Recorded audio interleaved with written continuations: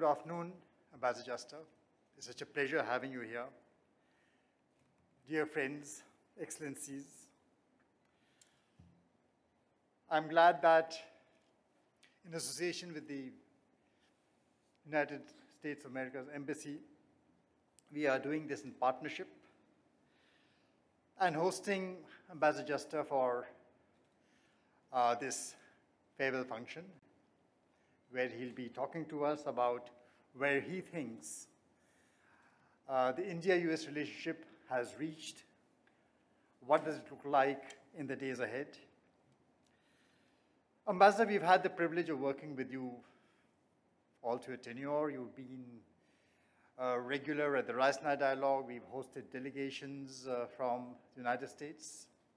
And of course, I remember hosting Nikki Haley here in this very room with you. But let me tell this audience, many of you are already aware, Ambassador Juster has had a long relationship with India and with this U.S.-India relationship. Well, he himself has had over 40 years of experience as a senior business executive, law partner, and government official. And he's had, in all these capacities, a ringside view of the policy arena. He's been a senior member of both the National Security Council and the National Economic Council. He served as the G7 Sherpa for the United States and as Deputy Assistant to the President for International Economic Affairs. But as I was saying, even before he became an ambassador to India, this old relationship with India as the co-founder and chair of the U.S. India High Technology Cooperation Group, that was 2002. Then as one of the key architects of the Next Steps in Strategic Partnership. I think that's a very important name, the Next Steps in Strategic Partnership. That was 2004. And that was a time the partnership had already started turning the corner. And it has not looked back ever since. Since then, the India-US partnership has more and more come to be defined by a range of common interests, of common values, and an increasing convergence of what we think of the world together. It has become many things, a lot many things, the intricacies of which I'm going to leave to Ambassador Juster to elaborate on. But I must say, Ken, during your stewardship, there's been such significant cooperation between the two countries on a range of issues that even you will have a challenge recounting them all.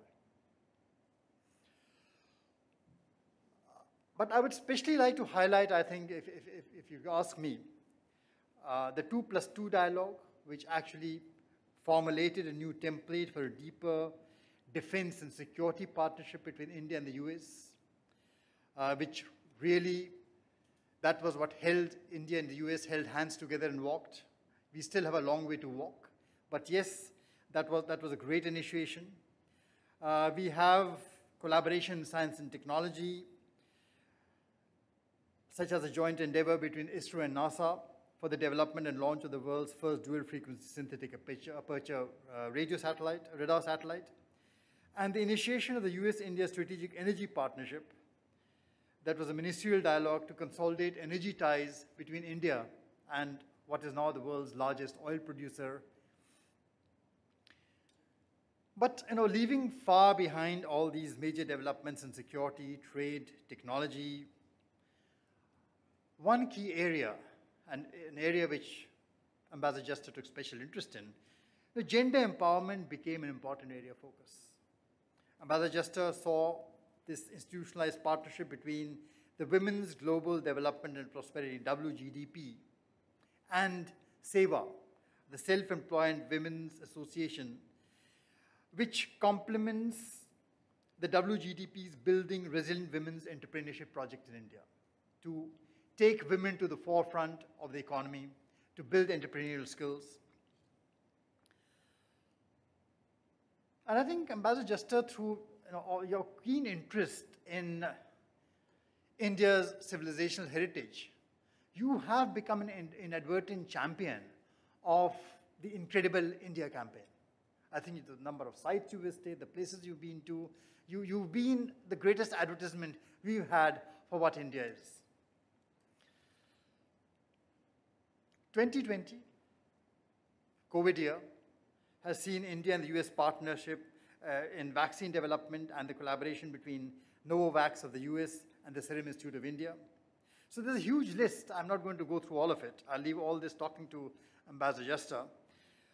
But we've seen certainly what is most important, this deepening, this institutionalization of the India-US engagement. And so therefore, I look forward to hearing Ambassador as he looks back and he looks ahead. So welcome, Ambassador Jester, to this gathering of friends and admirers you have. There are a lot of them who have joined us online because of the format. We could not get them all into this room. But this is not really a farewell, because where India and the US are, our paths are going to keep on crossing. And let me warn you that with the new initiative we have just launched in the United States, in Washington, D.C., with the new year, Samir and I are going to be hounding you from time to time, calling on you, using your expertise to be part of our confabulations there. With that, the podium is yours.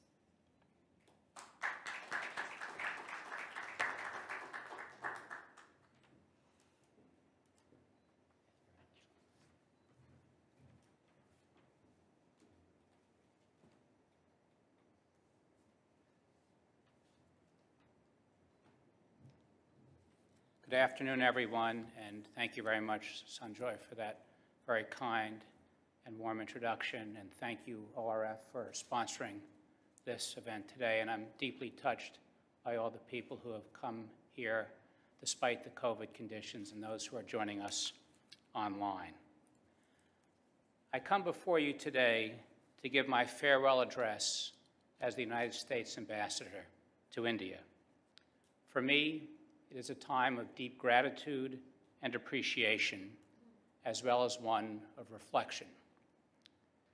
It is an honor and a responsibility to represent the United States as ambassador anywhere in the world. But it is a special privilege to be the U.S. ambassador to India. The past 3 years and 2 months have been the most remarkable and fulfilling period of my professional life. When Swami Vivekananda arrived at the World's Parliament of Religions at the 1893 World's Fair in Chicago, he exclaimed, "Sisters and brothers of America, it fills my heart with joy unspeakable to rise in response to the warm and cordial welcome which you have given us." I have felt the same way living and working in India. As with many Americans, Indian civilization, its unique culture and amazing people has long touched me. My parents traveled throughout India in 1966. I vividly remember being enchanted by my father's many photographs of people and places in this country. I have been fortunate to be part of the U.S.-India relationship for the last 20 years. As a diplomat, a technology executive, an investor, and a member of several nonprofit boards. But serving as the U.S. ambassador to India and being directly involved in expanding this relationship at every level has been a tremendously rewarding experience. I have tried my best to be worthy of this great opportunity to contribute to our partnership. I am grateful to the President of the United States and the Secretary of State for their confidence and support. I thank as well the Prime Minister of India, the Minister of External Affairs, and my many friends and interlocutors throughout India for your warm and gracious hospitality. You have extended many courtesies to me and worked collegially and constructively with me and my American colleagues. I would also like to thank my wonderful team at the U.S. Mission in India, from our embassy to our 4 consulates to the many agencies that are represented at our mission. I so much appreciate your hard work, your dedication, and your support. Thank you as well to my colleagues back in America at the State Department, the White House, and throughout the U.S. government. We have worked together on many high-level official visits, most notably the President and the First Lady, but including multiple trips by the Secretaries of State, Defense, and Commerce, as well as visits by the Secretaries of Energy and the Treasury, our Ambassador to the United Nations, the Chairman of the Joint Chiefs of Staff, numerous members of Congress, governors and mayors, and many other government, business, educational, and cultural leaders. As this list demonstrates, my government is committed to the U.S.-India relationship at the highest levels. The visits also hint at the breadth of the relationship, which spans the scope of human endeavor. I would submit that there is no bilateral relationship in the world that is as broad, complex, and rich in substance as that of the United States and India. We cooperate on defense, counterterrorism, nonproliferation, cybersecurity, trade, investment, energy, the environment, health, education, science and technology, agriculture, the oceans, space, and so much more. Before delving into the details of our achievements over the past few years, let's step back and recognize the global context for U.S.-India cooperation. The Indo-Pacific region encompasses the world's largest and fastest-growing economies and the most populous nations. More than 50% of international trade passes through its waters. The region is rich in natural resources, and it is fast becoming the center of gravity of the evolving international system. Indeed, the tectonic plates of that system are shifting, marked especially by the rise of China and more recently the impact of the COVID-19 pandemic, which has devastated health and economies in the Indo-Pacific and elsewhere. The region needs stability, leadership, and a democratic model for development that does not threaten the sovereignty of other countries. That is why a strong and democratic India is an important partner to promote peace and prosperity. While our strategic partnership has been on an upward trajectory over the last 2 decades, the past 4 years stand out as a time of ambition and achievement in the relationship. The recent growth has been the result of considered thought by leaders in both countries, the commitment of substantial resources, and conscious implementation by government officials. The U.S. government has been dedicated not just to the bilateral relationship, but to supporting India's rise on the world stage. The U.S. National Security Strategy put it down on paper in 2017, welcoming India's emergence as a leading power and stronger strategic and defense partner. When I gave my inaugural address 3 years ago, I spoke of our shared commitment to democracy, our broad set of common interests, and the many pillars of our bilateral relationship. Let me now review some of those attributes and the ambition we have brought to this partnership over the past few years in cooperation with our Indian counterparts. As the United States and India work together to sustain the rules-based international order, it is worth remembering that we have been engaged diplomatically for over 70 years. We actually established diplomatic relations in November 1946, several months before India's independence, as Americans supported a free India taking its rightful place in the world. But our diplomatic cooperation has accelerated in recent years, inspiring our leaders in February 2020 to declare this a comprehensive global strategic partnership. Our more recent diplomatic coordination flows from our shared vision of the Indo-Pacific region. While the concept of the Indo-Pacific has been many years in the making, it is in the past 4 years that our countries have shown the ambition to turn it into a reality. In 2017, President Trump described the U.S. vision for a free and open Indo-Pacific, as one where sovereign and independent nations with diverse cultures and many different dreams can all prosper side by side and thrive in freedom and peace. And at the Shangri-La Dialogue in 2018, Prime Minister Modi presented India's vision of a free, open, inclusive Indo-Pacific region. The Indo-Pacific is particularly significant for the U.S. India relationship because it recognizes the reality that India and the Indian Ocean are inextricably tied to East Asia and the Pacific. India's expanding economy is likely to become an increasingly important driver of growth for the region, while trade and investment among the Indo-Pacific nations, including the United States, will continue to provide a major impetus for India's growth.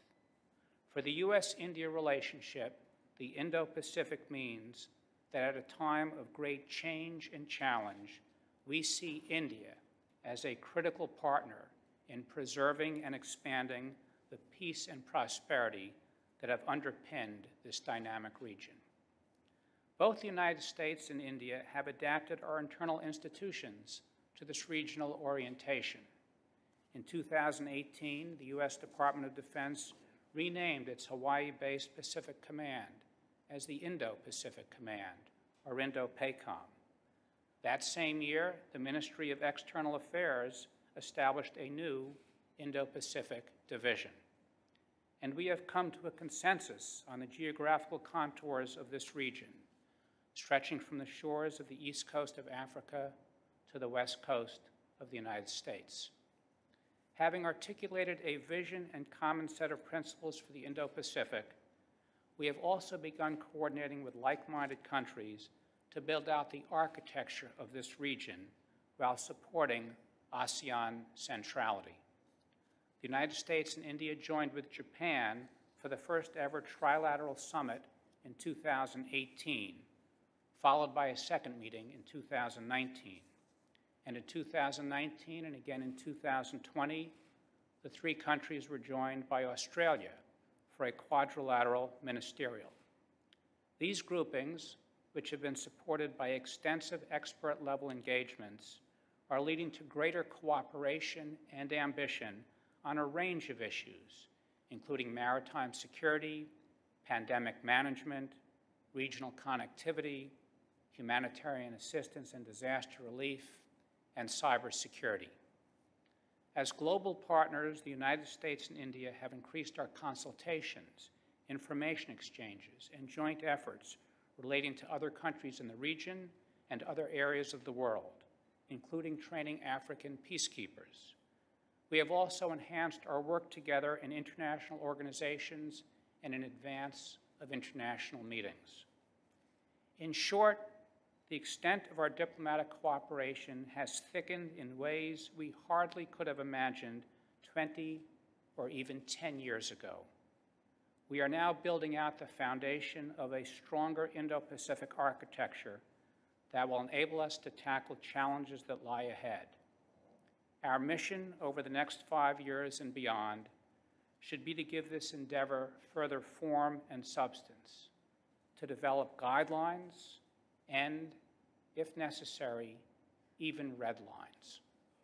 This should enable all countries to prosper from a region that respects sovereignty, a rules-based order, and the peaceful resolution of disputes in accordance with international law. The United States and India both recognize that much of the Indo-Pacific region, if not the world, is depending on our efforts.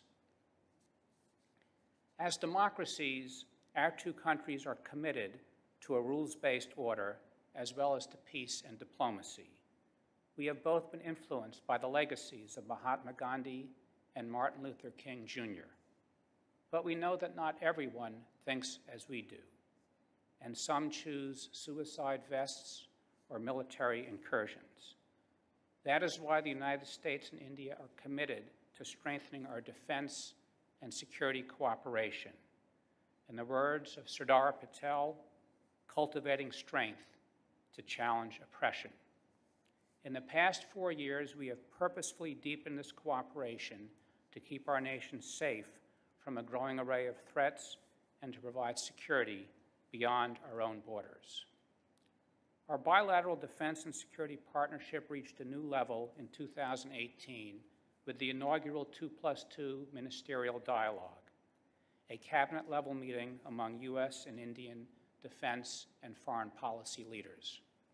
This important step reflected our increasingly close defense ties and provided a framework for coordinating and expanding our joint activities to preserve peace and prosperity in the Indo-Pacific. Among our most significant achievements has been the signing of 3 pivotal defense agreements, one at each of the 2+2 ministerial dialogues. At the first ministerial, we concluded the Communications Compatibility and Security Agreement, known as COMCASA, to enhance the real-time exchange of sensitive information between our 2 militaries.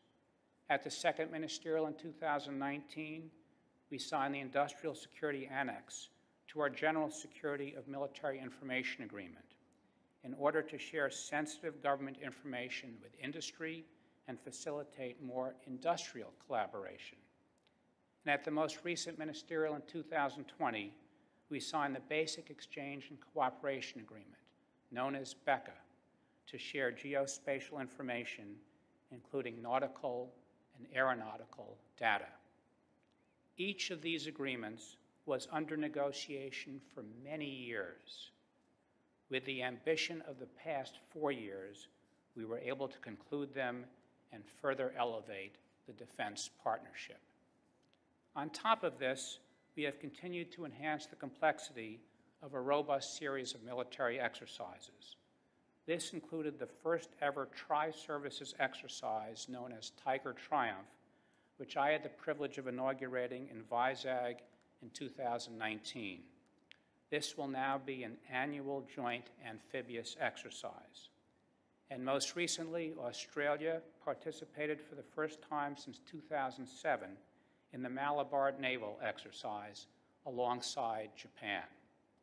As a result of these defense agreements and military exercises, our forces are working more effectively together to keep the Indo-Pacific free and open. Through our growing exchanges, joint training, and postings of liaison officers, we have further increased interoperability between our military services. In 2020, the United States, for the first time, posted a naval officer to an Indian military facility, the newly established Indian Ocean Information Fusion Center in Gurugram. Similarly, India posted for the first time a naval officer to a U.S. combatant command, the U.S. Naval Forces Central Command in Bahrain. And we held the inaugural Defense Cyber Dialogue in 2020, with working groups sharing best practices and exploring cyber capacity building. We have also continued to expand our defense industrial cooperation, helping ensure that we have the right equipment and platforms to keep our countries safe. The U.S. government and defense industry have increased joint research, production, and defense sales with India and made available some of the most sensitive U.S. military equipment. We granted India in 2018 Strategic Trade Authorization Tier 1 status, known as STA-1. This benefit is normally limited to our closest allies and now enables India to access many of our highly regulated technology items. In the past 3 years, the Indian military has inducted several U.S. origin platforms, including Apache attack helicopters, Chinook heavy lift helicopters, and M777 ultra-lightweight artillery. Many U.S. defense items and firms now have a presence in India, creating jobs and drawing on the impressive pool of engineering and other talent here. I participated in the inauguration of the Tata Boeing Aerospace joint venture in Hyderabad, which will soon be the sole location for production of Apache helicopter fuselages. And I visited the Tata Lockheed Aerostructures joint venture, also in Hyderabad, which supplies all of Lockheed's C-130 empennages and soon will be its source for F-16 wings. In addition, we have deepened our cooperation in the fight against terrorism, remembering that both countries have suffered from this scourge. We established the U.S. India Terrorist Designations Dialogue in 2017 to coordinate our approaches to designating individual terrorists and groups. And we broadened our training efforts, with India hosting a Quad counterterrorism tabletop exercise in 2019. We have also continued to work with Indian partners on a range of law enforcement issues and established a new counter-narcotics working group to combat the illicit drug trade. Reflecting on these achievements, I believe that no country has as strong and robust a defense and counterterrorism relationship with India as does the United States. Put simply, no other country does as much to contribute to the security of Indians and India. Our close coordination has been important as India confronts, perhaps on a sustained basis, aggressive Chinese activity on its border. We recognize that India desires to produce more of its military equipment within the country, and the United States looks forward to our growing partnership in this effort. As this process unfolds, India will likely need to develop certain key capabilities with the careful use of outside procurements.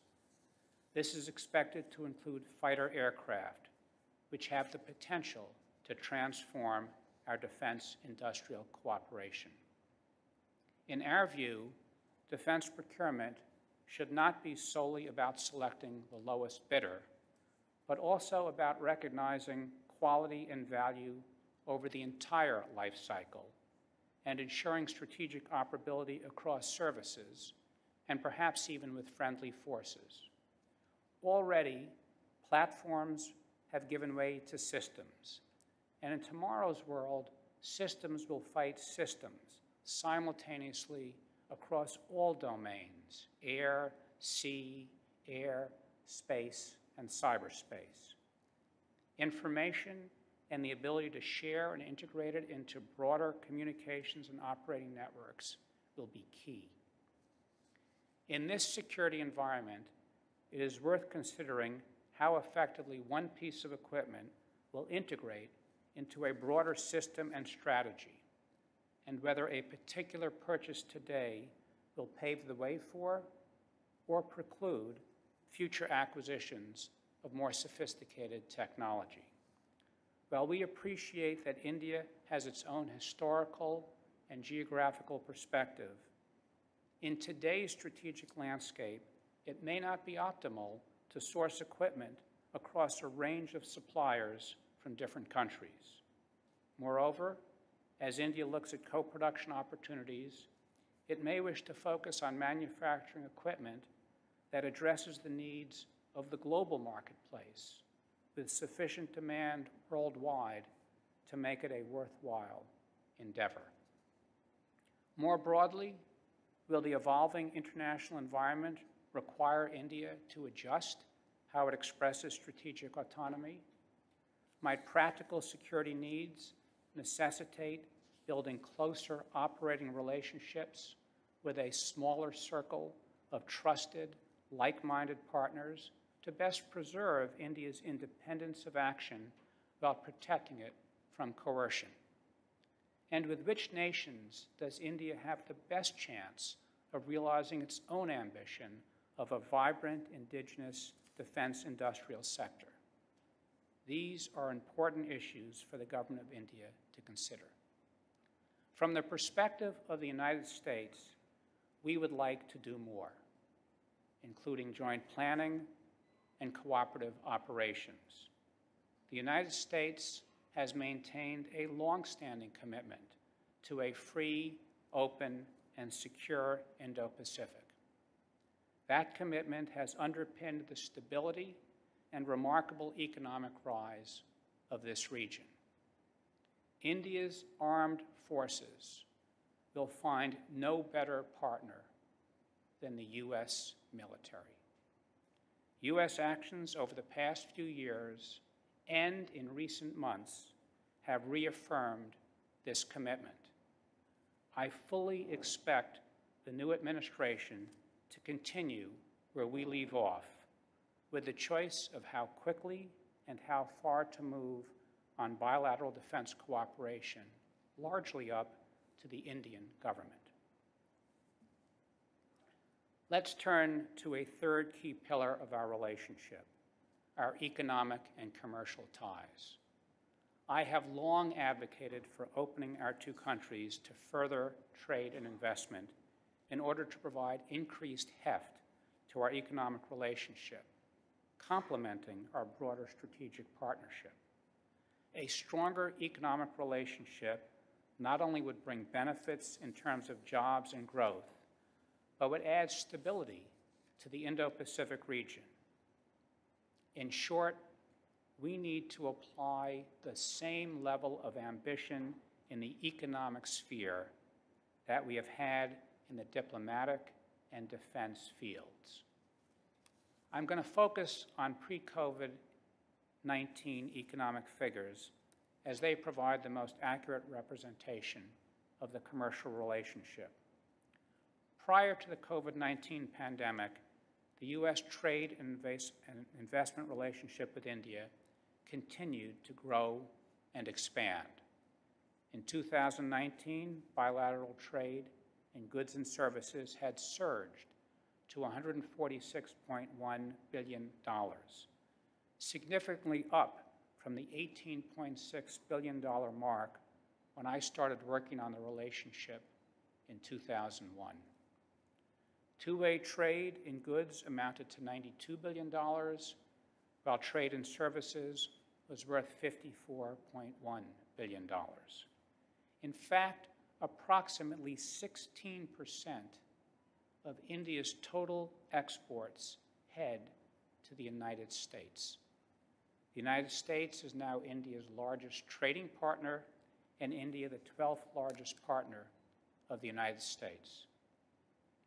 The growth in imports of goods and services from the United States has provided India with advanced technology, wider consumer choice, and intermediate components for production lines of Indian companies. These have helped bring India into global supply chains and boost the competitiveness of Indian firms. In recent years, several U.S. companies have also made significant investments or expanded existing operations in India.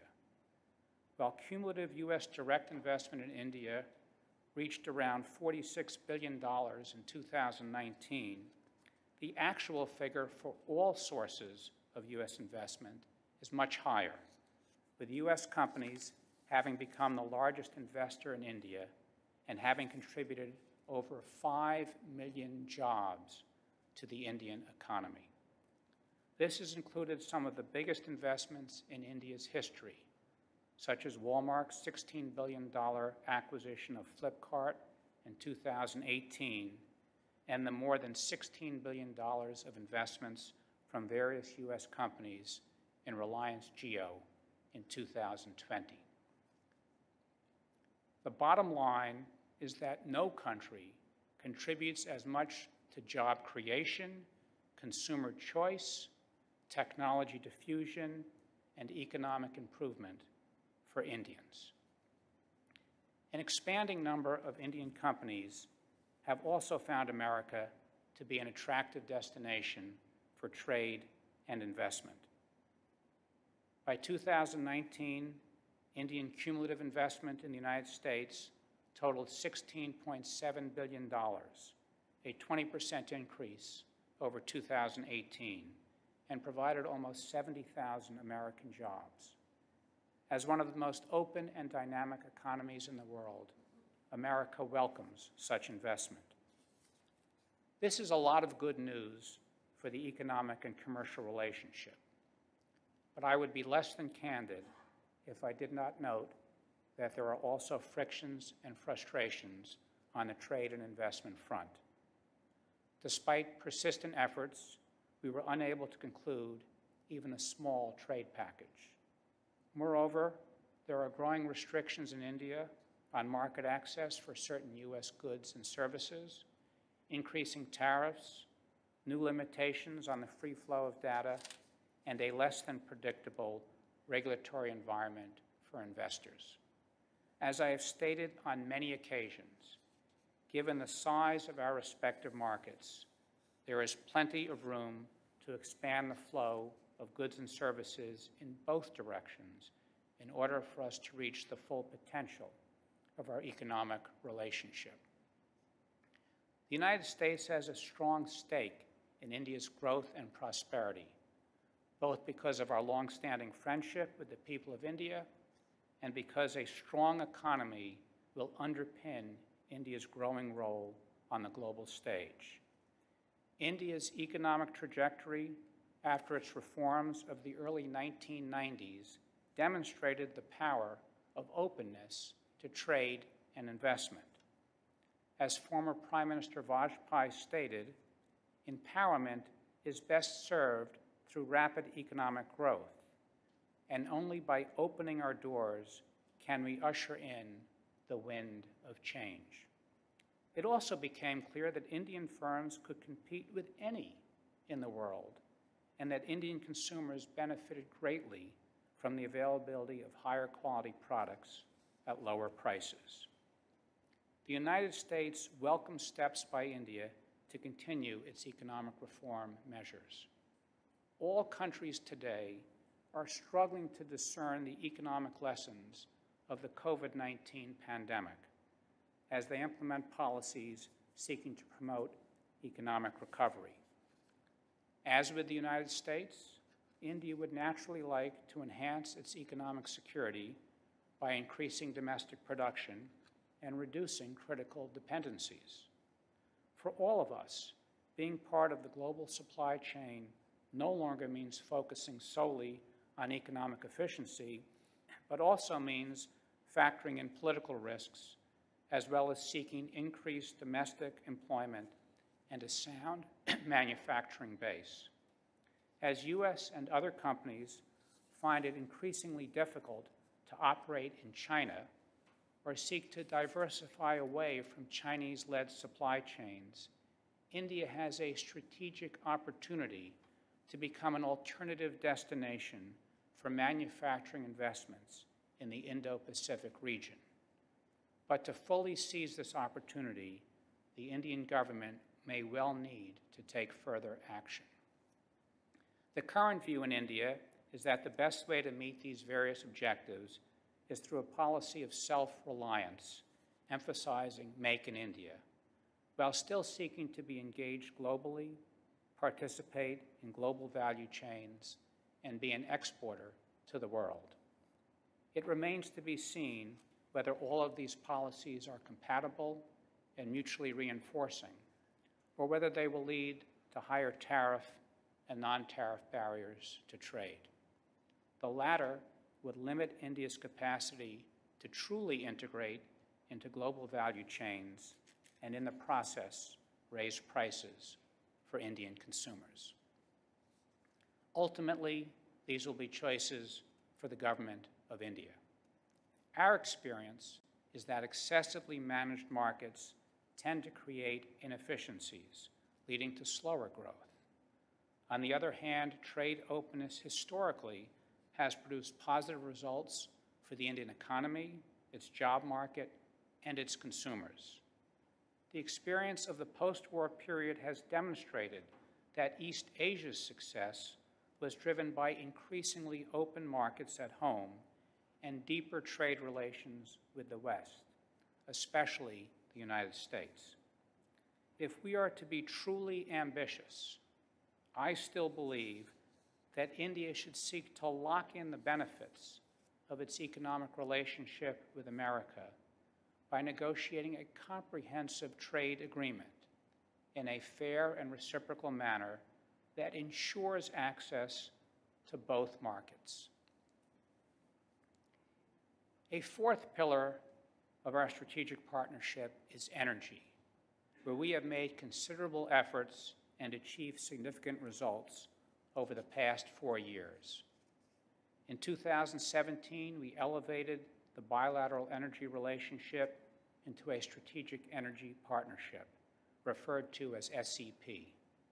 We formally launched the SEP in 2018 and prioritized cooperation in oil and gas, power and energy efficiency, renewable energy, and sustainable growth. The Strategic Energy Partnership has expanded energy engagement through both government and industry channels. The first major activity under the SEP was the U.S. India Gas Task Force, which convenes key stakeholders to identify opportunities for gas sector growth and market reforms that will accelerate the deployment of natural gas in India. This supports the Indian government's goal of increasing the share of natural gas to 15% of the primary energy mix by 2030. Since 2017, with support from both governments, the United States has become a significant source of energy for India. U.S. crude oil exports to India went from 0 in 2016 to 93 million barrels in 2019. And U.S. liquefied natural gas exports grew more than 5-fold from 2016 to 2019. Bilateral energy commodities and equipment trade reached $8.8 billion in 2019, more than quadrupling since 2016, and now accounting for approximately 10% of bilateral trade in goods. By 2019, India had become the largest export destination for U.S. coal, the 4th largest destination for U.S. crude, and the 7th largest destination for U.S. liquefied natural gas. Our two countries are also beginning cooperation on the operation and maintenance of our strategic petroleum reserves, including the exchange of information and best practices. All of this has helped diversify India's energy sources with reliable, market-based suppliers. In addition, the U.S. has supported the modernization of the power grid in India and the development of energy storage technologies. These include the integration of large-scale renewable energy into the grid, the utilization of smart grids and smart meters by distribution utilities, and the deployment of large-scale rooftop solar power projects. We also established the U.S. India Hydrogen Task Force to help scale up technologies to produce hydrogen from renewable energy and fossil fuel sources. And Americans have worked with Indians to facilitate high-performance buildings in India that are smart, green, and energy efficient. There are now over 100 U.S. companies of varying sizes involved with energy that have a presence in India. These firms work across all elements of the sector, including power, oil, gas, petrochemicals, nuclear, renewables, biofuels, and energy-related goods and services. They include Westinghouse, which remains hard at work to realize the full potential of our civil nuclear cooperation and provide clean, reliable power to millions of Indians. U.S. investors have also acquired stakes in Indian registered and operated companies that are active in the domestic energy sector. And Indian firms have invested in the U.S. energy sector, seeking to expand access to reliable sources of energy and related technology. As India's economy continues to recover and expand, our work together in the energy sector will be increasingly important to our overall strategic partnership. Let me highlight another important pillar of our strategic partnership, one of particular salience over the past 11 months. This is the field of health and biomedicine. In fact, this is one of the oldest and most successful areas of cooperation between the United States and India. Individually and collectively, Americans and Indians have made many contributions to the health of our people and those around the world. Our health dialogue, which last met in 2019, addresses 6 thematic areas of cooperation: research and innovation, health, safety, and security, communicable disease, non-communicable disease, health systems, and health policy. Our history of successful cooperation shaped our joint response to the COVID-19 pandemic. From the onset of the pandemic, public health scientists from the U.S. Centers of Disease Control and Prevention, known as the CDC, have supported India's COVID-19 field response. They have assisted with technical guidance and training on a range of issues, including contact tracing, diagnostic testing, and infection prevention and control at health facilities. Hundreds of Indian graduates of CDC training programs have been at the forefront of India's efforts, providing expertise to prevent, detect, and respond to the COVID-19 virus across the country. USAID has also been deeply involved in working with India on COVID-19 issues. As of November 2020, USAID had helped train more than 46,000 health workers and 79,000 frontline COVID-19 workers, supported 961 healthcare facilities, and worked with the private sector to improve digital health solutions.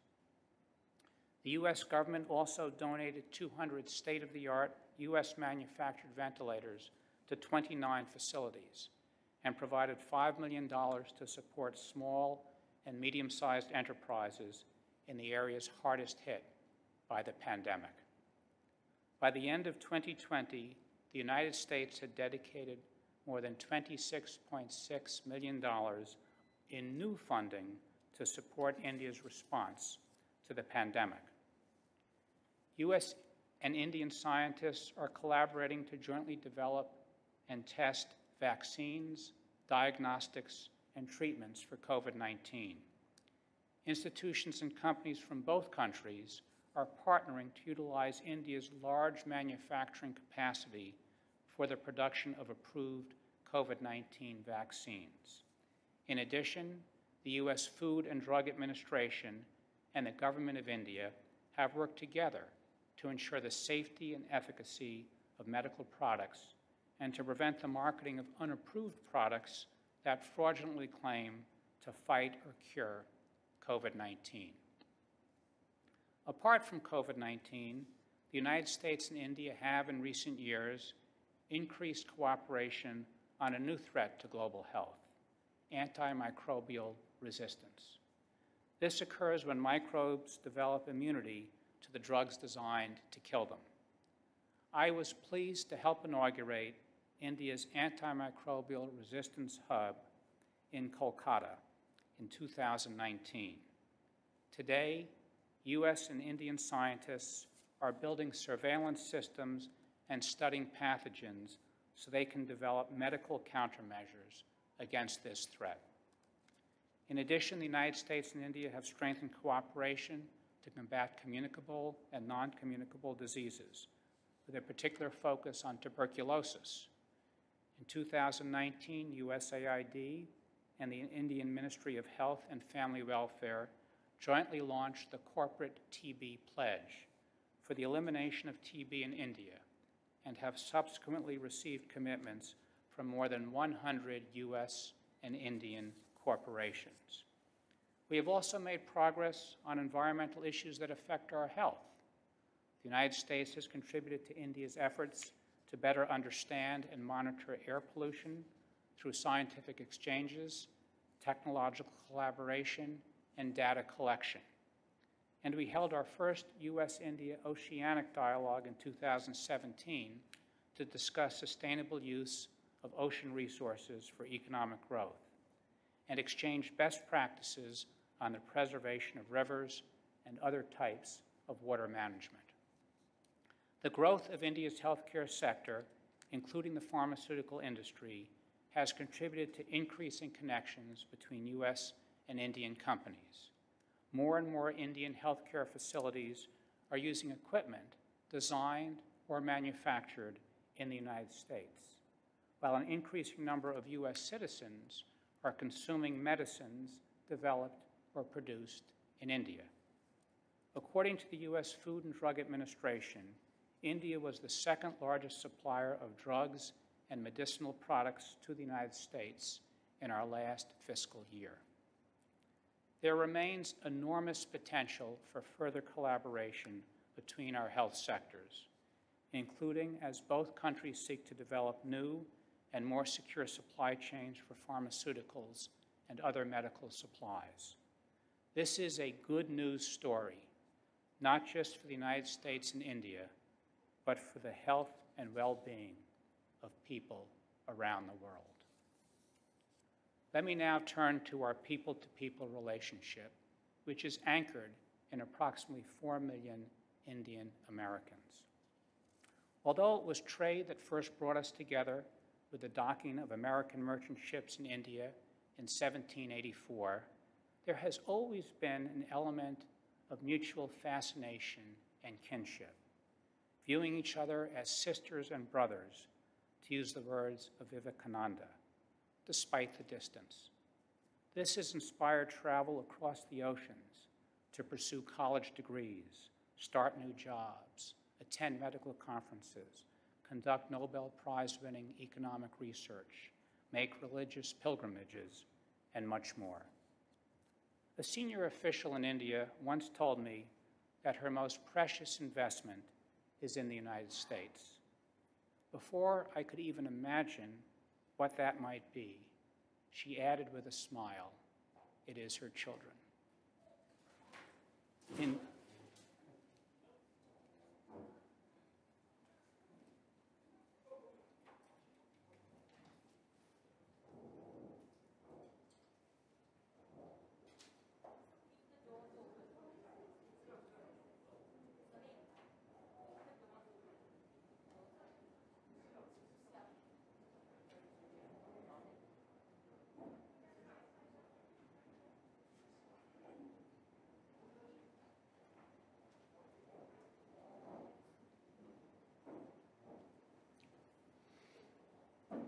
Very close to the conclusions.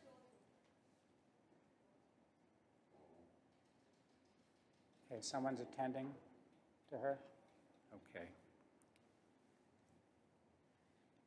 In great democracies such as ours, governments listen to public sentiment. Our people-to-people relationship forms both a strong foundation and a driving force for what our nations can do together. When I first arrived as ambassador in November 2017, then Foreign Secretary Jaishankar urged me to get outside of Delhi to meet the people of India and really understand this country. And I did just that, traveling to every state and most union territories and meeting with leaders from politics, business, religion, civil society, and cultural endeavors, as well as students, shopkeepers, factory workers, farmers, young entrepreneurs, and many others. While I have traveled to numerous countries in my career, I always tell my friends that India, with its history, culture, spirituality, and diversity, is the most fascinating of them all. I can truly say that Incredible India is not just a clever advertising slogan. It is a statement of fact. In his Howdy Modi speech in Houston in September 2019, the Prime Minister made this significant statement about India, and I quote, "Our country has different sects, dozens of denominations, different methods of worship, hundreds of different regional cuisines, different clothing patterns, different seasons, which made this land amazing. Unity in diversity is our heritage. This is our specialty. This diversity of India is the very basis of our vibrant democracy. This is our source of power and inspiration. Wherever we go, we carry the rights of diversity and democracy along with us." End of quote. These were powerful words then and are powerful words now.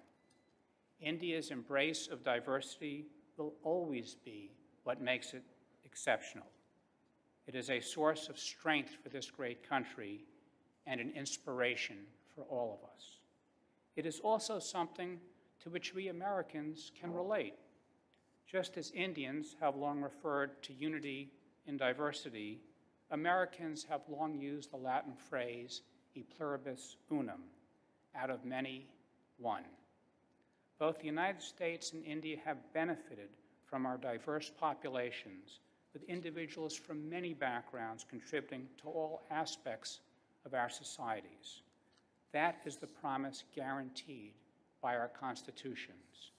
While neither of us is or has been perfect, we understand that preserving our commitment to diversity and tolerance is important to maintaining our status in the world and the strength of our bilateral relationship.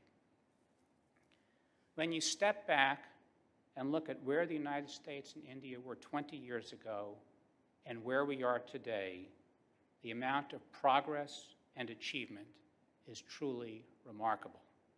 I do not think that anyone would have predicted this type of relationship when we started working on some of these issues at the turn of the century. Today, the U.S.-India Comprehensive Global Strategic Partnership is strong, positive, and on an upward trajectory. It has been deliberately guided by our governments, who have followed the wisdom of Tagore when he observed that you can't cross the sea simply by standing and staring at the water. Leaders in both countries have recognized that getting this relationship right is important for us and for a free and open Indo-Pacific region. It is worth noting that each recent U.S. administration has successfully built upon the work of its predecessor in enhancing ties with India. I am proud of what we have accomplished over the past 4 years, and I am confident that the next U.S. administration will continue this trend. The United States remains committed to this region and to India because our future is inextricably linked to it. It is a durable commitment supported by the desires of our citizens, our common democratic principles, our shared interests, and our economic and commercial ties. And America's support for India's rise as a global power is clear across our political spectrum. As ambassador, I have dedicated myself to bringing our countries together, knowing the significance of this endeavor in today's world. I will always remember how people from all parts of India received me as the representative of the United States with kindness, respect, great warmth, and tremendous generosity. It was a daily reminder of how far we have come in the U.S.-India relationship, of how much we have achieved as a result of our ambition, and of how this relationship has made a positive impact on individuals across both of our countries. I began my tenure as a friend and a fan of India. My admiration for this great country has only grown. I will always be grateful for the opportunity to engage in such a meaningful and satisfying job, one that I have enjoyed immensely. Please know that I am forever a close and dear friend of India. Thank you. Thank you very much. Thank you very much. Thank you. And can I request Indrani Bakshi to conduct the next segment? She'll take a few questions, probably pose a couple of her own. Indrani reads no introduction. Indrani, over to you.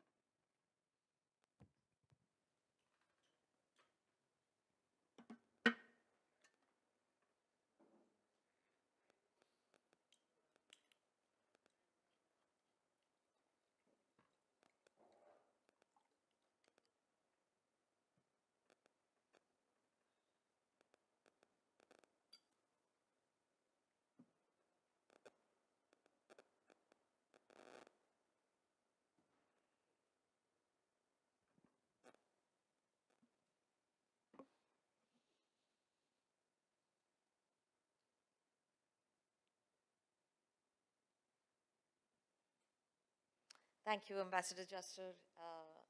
That was a tour de force.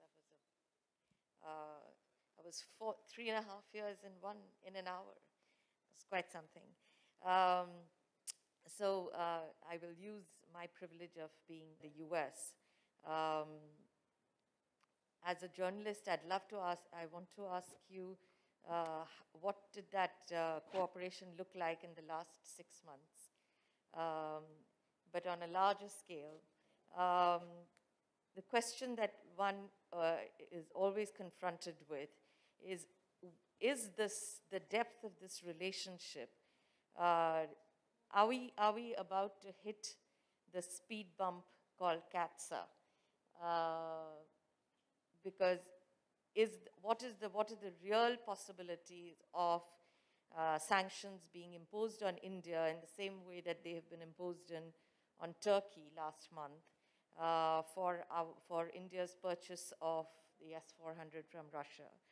And given, as you spoke about, India's legacy purchases and legacy relationship with Russia, what is the future of the defense relationship with the U.S.?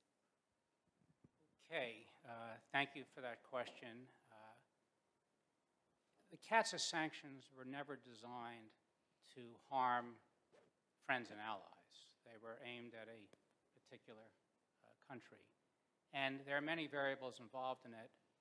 And I think, from my perspective, I would put that issue to the side because I see other issues that potentially affect the future of the defense relationship.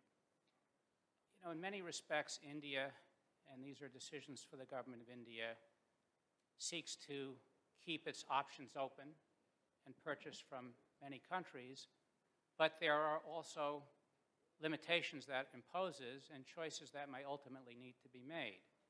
Because as I alluded to in my speech, as systems get more technologically advanced, country A that does not get along with country B will be less willing to sell technology that could potentially be compromised to country B.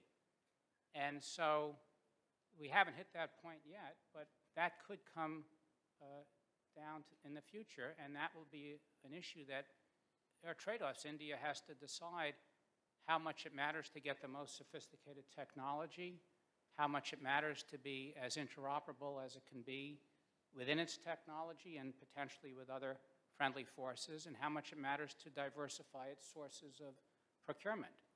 And only the government of India can decide those trade-offs, but that could be a constraint that ultimately affects the level of sophistication at the highest end of the technology transfer and the broader defense relationship.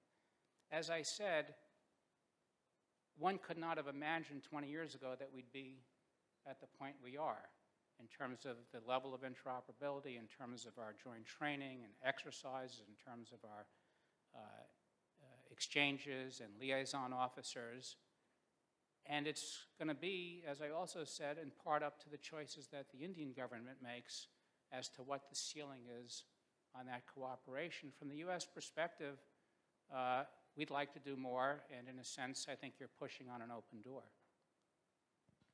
I noticed you artfully skipped the bit about the cooperation in the last 6 months, and what did that look like with India?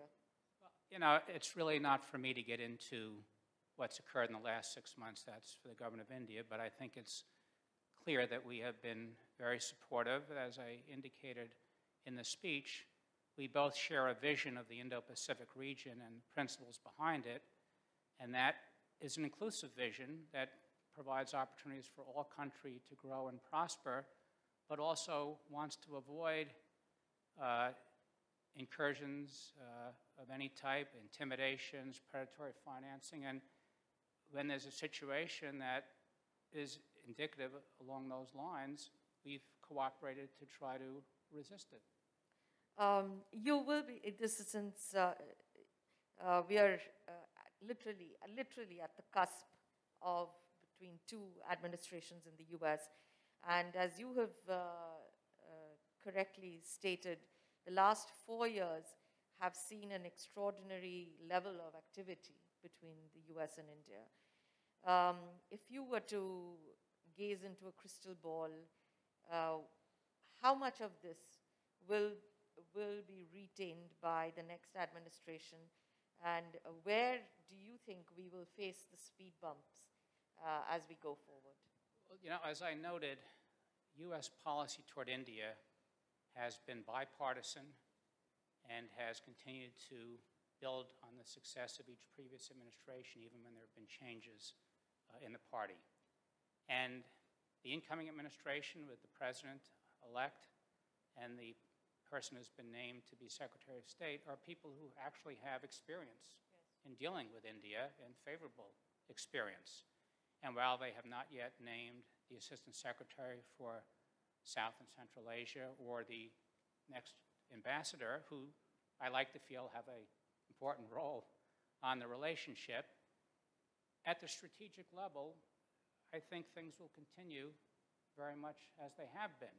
There may be nuances and differences. I'm not really the one to say what those will be, but strategically, I think it'll be aligned with the things that we have done.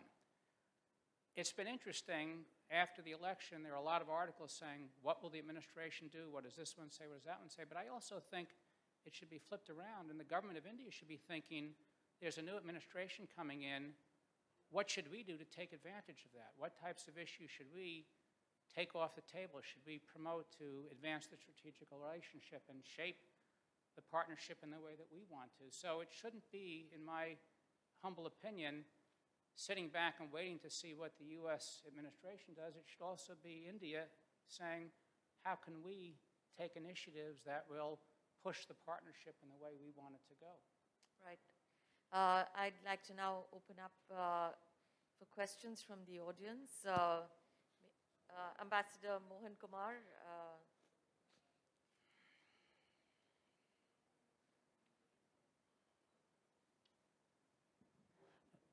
Thank you very much, Ambassador Jester. My question is about trade policy, economic and investment, and I readily concede the frustrations and the friction that you talked about. It could also be described as mutual.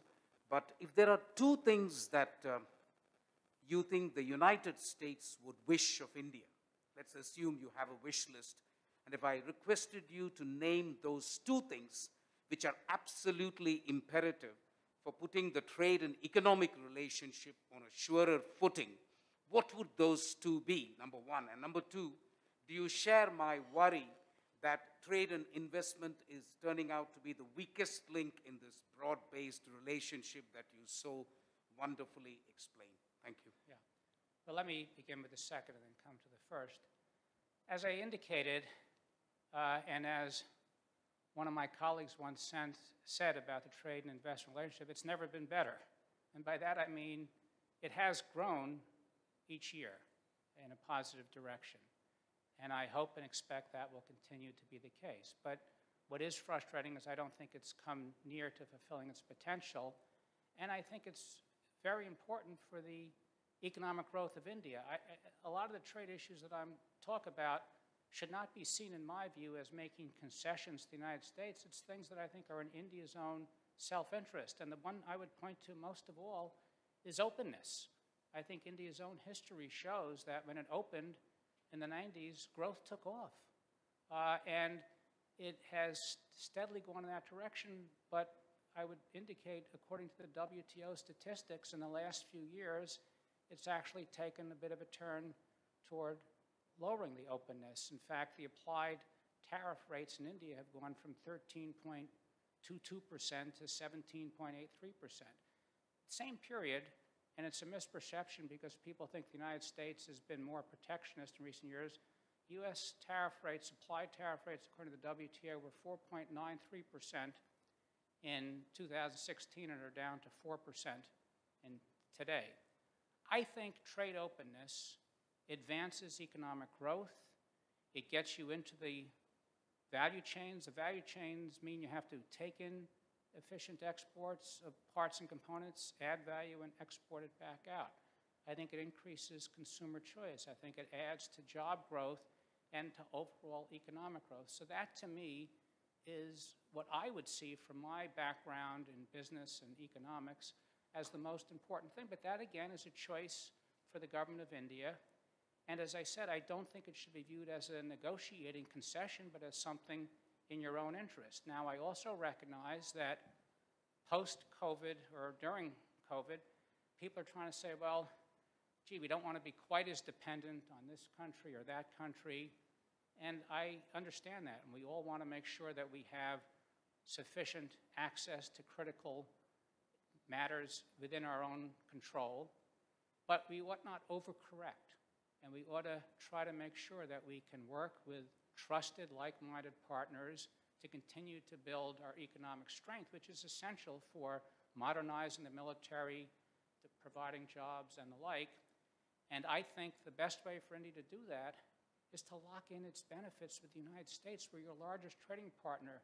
And the last thing you want is where we start to reduce that access for one reason or another. Lock it in with a free trade agreement that has to be, mutually beneficial, but I think would be tremendously important for long-term economic growth. Thank you. Vishnu. Good afternoon, Ambassador. A wonderful speech, and it's sad in a sense that you're leaving this country. I just wanted to ask you about a few of your references on the China situation. Right. Did the U.S. alert India on the possibility of China getting set to make incursions in Ladakh when they were about to start? And how extensive has real-time information sharing been as China did make those incursions? I ask because information sharing at all levels has been a key part of this relationship. Well, look, I appreciate the question and the interest in the internal discussions on China, but it's not really something I'm at liberty to get into here. If the government of India wants to comment on that, that's for the government of India. Suffice it to say that we have cooperated, and I think it's been very positive and very supportive.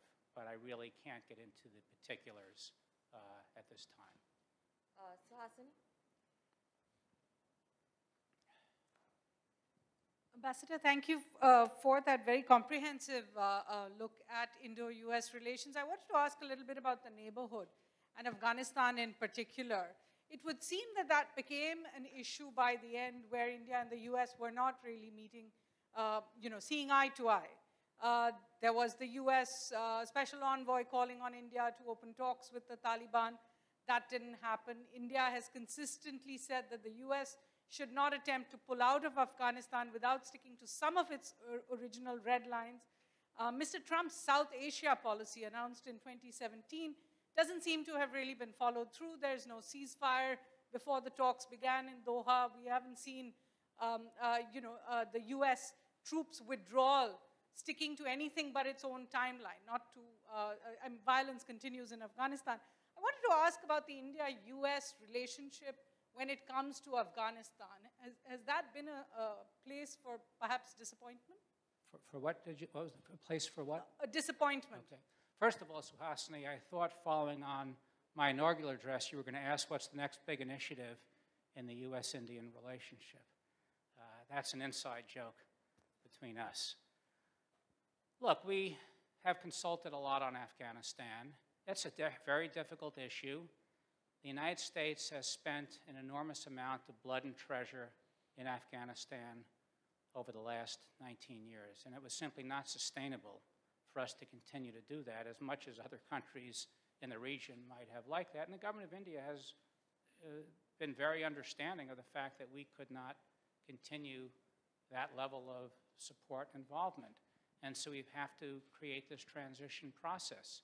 It has not been easy. It is a complicated country. You have every other country on the outside trying to affect what's going on. And it's going to be a process that the new administration is going to have to make some decisions on itself. And it's one that we're going to have to continue to monitor together as partners. We share a concern in obviously wanting to have stability, of wanting to make sure there's no terrorist activity that emanates from Pakistan that affects India or the United States. But it's a challenge. There is just no doubt about it. And it's one where we're going to have to continue to consult. I will say this. We've had our special representative for Afghanistan, Zal Khalilzad, has come here on numerous occasions, including in the very midst of the COVID crisis, when I met him at the airport and the entire place was like a ghost town. He's come in on several occasions, he's communicated, and we have worked together with the government of India. It's just not, it's one of the real challenges going forward. It's not an easy issue. Thank you very much, and I think we'll have to bring this to a close. Samir, would you like to deliver the vote of thanks? No, I just want to thank the Ambassador for his friendship, leadership, and of course his belief in the relationship, and for all the work that he's done while he was in India and when he was in his different avatars in the United States. We are going to keep calling on him as we begin our journey this year in 2021 in the United States. To honor his term here and to recognize his contribution, let me request my colleague Tanubi to present him with a memento, and hopefully you will save it in your living room in New York. And when I come there, I'll certainly want to see it. So thank you very much, Ambassador.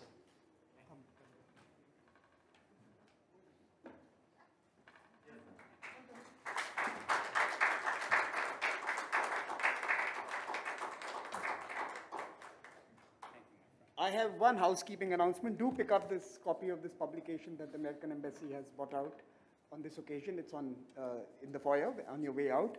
There are tea and refreshments. Be careful, be safe, stay masked, and do the miracle, eat through the mask. There's also an outdoor space. Use that more for your conversation. So thank you for joining us, and please join us outside.